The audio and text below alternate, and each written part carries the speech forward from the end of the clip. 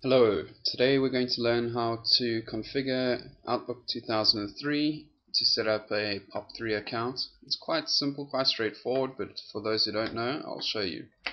Click on Tools after opening up Outlook, up at the top here.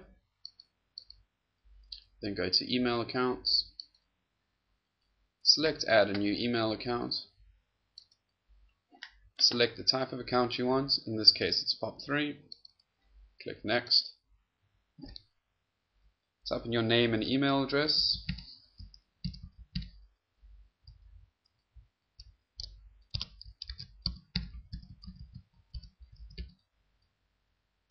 And then your username and password.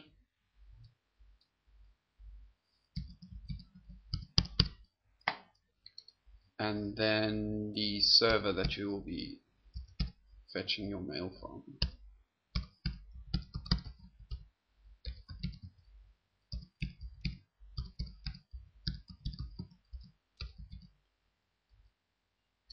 Okay, most of these details will be provided to you by your ISP.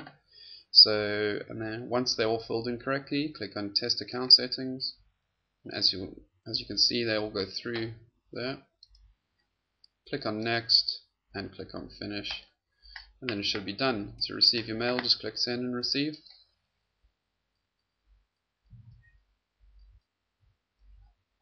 And check your inbox. There we go. To change any of those settings again, Tools, Email Accounts, and then View or Change, and then you can change all your settings again.